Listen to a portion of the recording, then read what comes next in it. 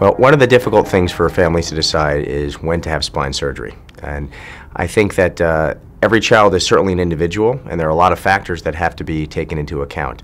What we're realizing now is the spine is important to help hold someone upright so they can sit comfortably, but it's also important to help support the lungs and the chest to help the child breathe properly. So a decision to make or a discussion about treating the spine in children with SMA is something that should happen before there's a curvature, before there's a problem, at the outset of the first initial visit. There are technologies that have evolved over the past few years that allow us to support the spine with rods and little things to hold the spine up without doing what we call a fusion. What this allows us to do is take a young child who's growing and allow them to continue growing while at the same time supporting their spine.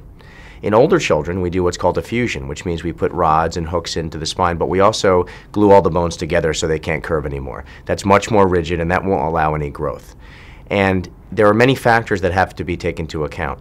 So if a child is having a worsening curvature, difficulty sitting, difficulty with breathing, one of the first things we look at is this related to their spine, and should this be treated? But it's very important when treating spine disorders or curves in children with SMA to make this a decision between or among the family, the orthopedist, the pulmonologist, the nutritionist, the neurologist, and all the members of the team, because a team approach is really the most important thing when making these decisions.